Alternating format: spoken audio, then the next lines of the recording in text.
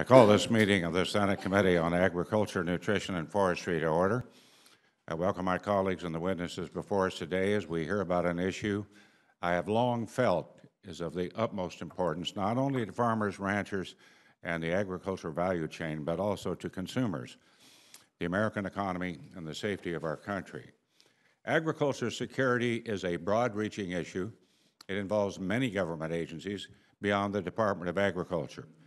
In 1999, as chairman of the newly formed Emerging Threats Subcommittee of the Senate Armed Services Committee, I became aware of the threat our nation faced against intentionally introduced pathogens to be weaponized and aimed at destroying plant and animal population.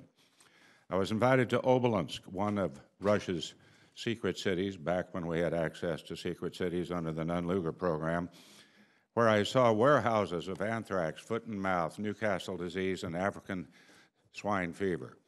Over the next several years, with a great deal of leadership from then K-State President Dr. John Weefald, the National Bio and Agro Defense Facility, or NBAF, began to become a reality.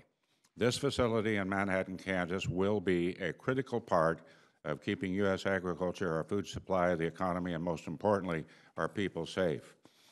Biological threats, whether naturally occurring like the avian influenza outbreak of 2015 or intentionally introduced, could pose great harm to our food supply and the economy.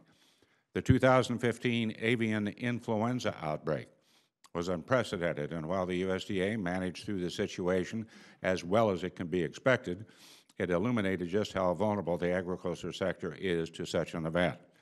And it's made everyone involved begin to think about ways in which we can improve, whether that be communication or coordination or preparedness or response. There is always room to gather feedback, reassess, and consider if our current approach is the best approach. Further, today's hearing is an opportunity to take stock in where we have come since the early 2000s, when the issue of agriculture security was first visited, and discuss where we need to go from here. The Agriculture Committee last held a hearing on this subject over a decade ago, but since that time, the significance of this issue has only grown. Today, we will commit to the record updated information regarding agriculture security.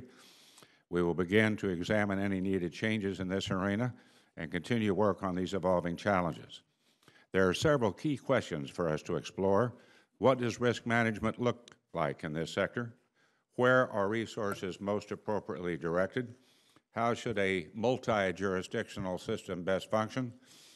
Before us today is an esteemed panel of experts and public servants who have dedicated much of their careers to protecting agriculture and the country from biological threats.